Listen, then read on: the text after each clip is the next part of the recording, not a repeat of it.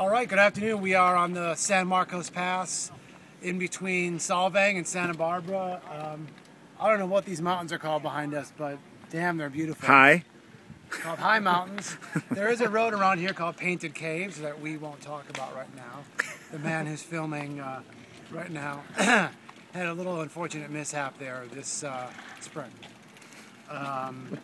So the man with me is Scotty Rolfs of Colorado. How you doing today?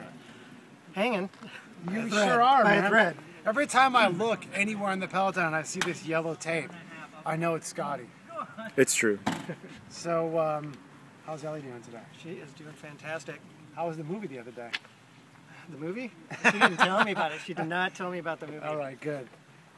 So we have 3 dedications this afternoon. 2 of them are friends of mine from Milwaukee, and one of them is a friend of ours from New Orleans. We did it like this today because next year Pablove Across America will go from Milwaukee to New Orleans. We'll announce the full details on that closer to the ride, but that's going to be the course next year. We're very excited about this. Our first dedication today is to 10-year-old Hollyn Peterson. She is from Milwaukee, the city that I'm from, right? That's pretty awesome. And another little girl named Eva White is from Waukesha, which is a suburb of Milwaukee. That is also great too, but it is not technically where I'm from. Both of these young ladies have gone through extensive cancer treatment and are clear now and are back in school and back in their normal lives.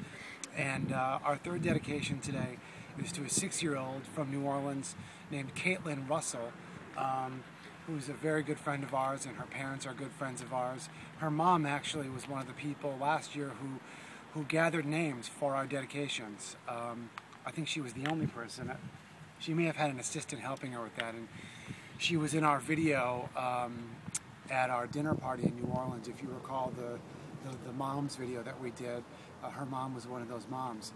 And so today we are honoring these 3 little girls as we climb these giant mountain passes, and we will eventually head off that way and descend into Santa Barbara. If you've ever been to Santa Barbara and you turn away from the ocean and look back up at the mountains, that's where we are right now. And the descent that we're going to take going into the city is quite fast, quite steep, and it should be a hell of a lot of fun. The cool thing about it is if you're a kid and you like being on a roller coaster, imagine being in a roller coaster that looks like this, and you're just flying down a mountain pass going below 40 miles an hour, but maybe not much. We will definitely be holding our brakes a little bit as we go down today so we don't fly too fast.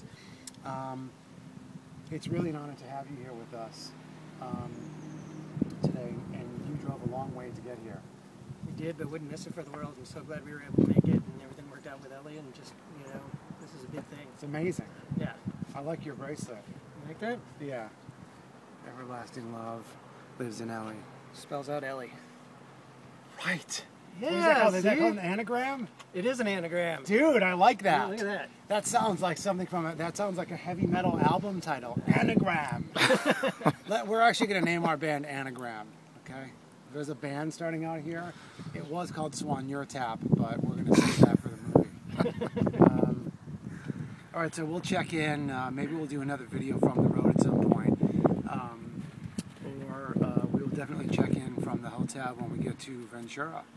Thank you all for tuning in. If you haven't seen the Twitter post or the Facebook post, we are at 161% of our fundraising goal as of this morning.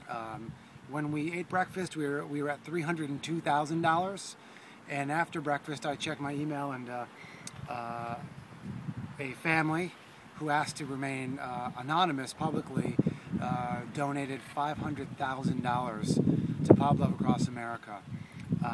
That puts us at $802,000 by my math, and we are absolutely humbled. I'm still a bit beside myself. I can't even really concentrate on riding. I'm so beside myself.